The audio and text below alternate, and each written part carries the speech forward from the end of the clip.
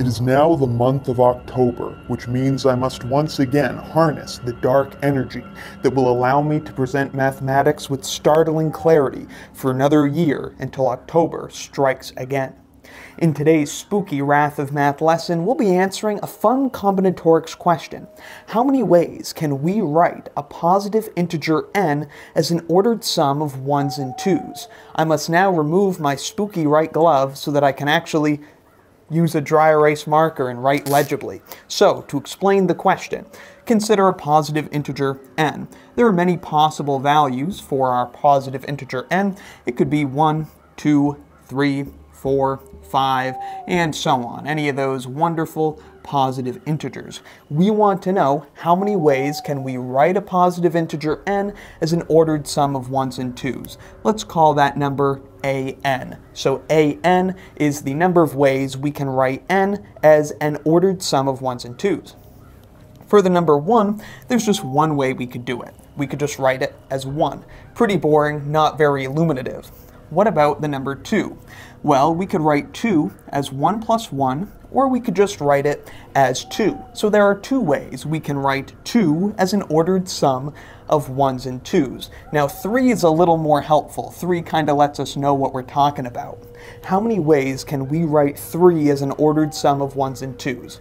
Well, we can write it as 1 plus 1 plus 1, or we can write it as 1 plus 2, or we can write it as 2 plus 1. So there are 3 ways. So notice we count 1 plus 2 and 2 plus 1 separately because we're counting ordered sums. So even though their terms are the same, they're in a different order, so we count them separately.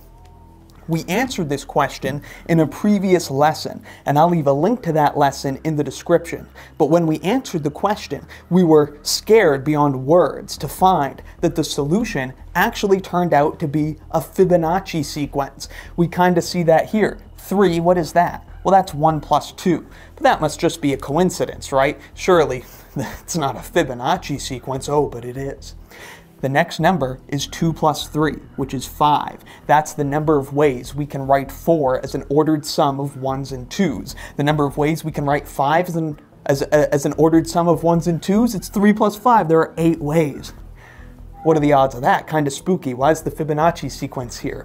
Well, we'll figure that out in today's lesson. In the previous lesson on this topic, we pretty easily found that we could find an, the number of ways of writing n as an ordered sum of 1s and 2s, by taking the sum from I equals 0 to I equals half of n rounded down, that's the ceiling function, of n minus I choose I. And this sum works just fine, but the Fibonacci sequence explanation is more clever and more clear. So let's get rid of this ugly sum. Again, you can check out that lesson, link in the description if you're interested. But let's use some Fibonacci kind of reasoning to solve this problem. Why is the Fibonacci sequence here? And we could just go ahead and erase these numbers because we'll find them again using this wonderful reasoning. So we know, of course, let me take a breath. We know, of course, there's only one way that we can write the number 1 as an ordered sum of 1s and 2s. We can just write 1, that's the only way to do it. There are 2 ways that we can write 2 as an ordered sum of 1s and 2s. So we've got the first 2 terms in our sequence. We should be able to use those to explain the underlying Fibonacci nature of what's going on here. So let's do it. Consider all the ways that we could write 3 as an ordered sum of 1s and 2s. We could split those sums into 2 categories. There are the sums that end in 1, like 1 plus 1 plus 1. And there are the sums that end in 2, like 1 plus 2. Now consider all the sums that end in 1.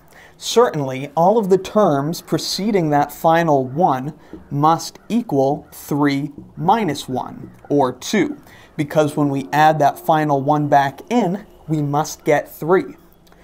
Since all of the preceding terms must equal 2, the number of ways we can write 3 as an ordered sum of 1s and 2s that ends in 1 is equal to the number of ways we can write 2 as an ordered sum of 1s and 2s. Because for all of those sums that equal 2, we can just add a 1 to the end of it to get a sum for 3. The reasoning is similar here. For all of those ordered sums of 1s and 2s that are equal to 3 and end in 2, the terms that precede that final 2 must be equal to 3 minus 2, or 1, because when we add that final 2 back in, we must get 3. So the number of ways that we can write 3 as an ordered sum of 1s and 2s that ends in 2 is equal to the number of ways we can write 1 as an ordered sum of 1s and 2s. So we see the number of ways we can write 3 as an ordered sum of 1s and 2s is equal to the number of ways we can do it with 1 and the number of ways we can do it with 2, which is 1 plus 2, which is 3. Now there's a lot of 1s and 2s and 3s in that explanation, so let's explain it one more time with the number 4, and hopefully that will make it crystal clear. Again, we're trying to count the number of ways we can write 4 as an ordered sum of 1s and 2s. To do that, we split the sums into two categories. There are the sums that are equal to 4 that end in 1, like 1 plus 2 plus 1, for example. And there are the sums that are equal to 4 that end in 2, like 1 plus 1 plus 2, for example. And these are the only two possibilities, because we're counting ordered sums of 1s and 2s. So every sum either ends in 1 or ends in 2. Now, among all the sums that end in 1, all of the terms preceding that final 1 must be equal to 4 minus 1, or 3, because when we add that final 1 back in, we must get 4. So the number of ways we can write 4 as a sum that ends in 1 is equal to the number of ways we can write 3. And of course, when we talk about sums right now, we're only talking about sums of 1s and 2s because that's what we're interested in.